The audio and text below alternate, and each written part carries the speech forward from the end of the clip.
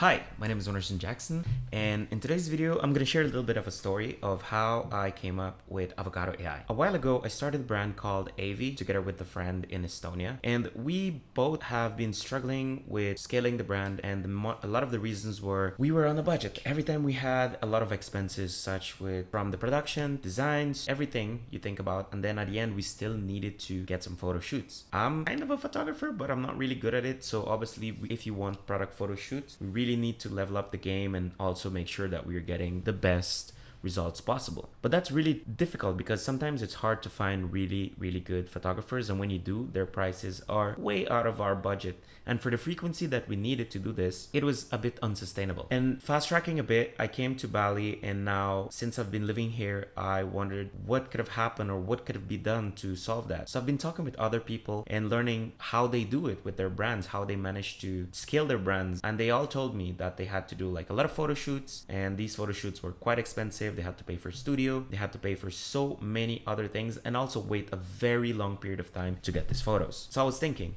how can I make it possible to help people to make more money by growing fast, putting their product in the market fast, and get their photos up and running? And that's how I came up with Avocado AI, to help people who have a brand who really needs to grow, who test the market with these new products, variation, ads, and stuff like that, and want to move fast but are slowed down because of the high cost or because of studio rentals and stuff like that. So that's how I come up with Avocado AI. And during the trip in Germany, I've really realized that I can actually leverage AI to make this possible. So that's how I decided to start building. So yeah, that's a bit of the journey of building Avocado AI. And I wanted to say thank you very much for everyone who supported on social medias, on Instagram, on Twitter, or on LinkedIn. To my friend Brian, thank you very much. Thank you very much, Feline.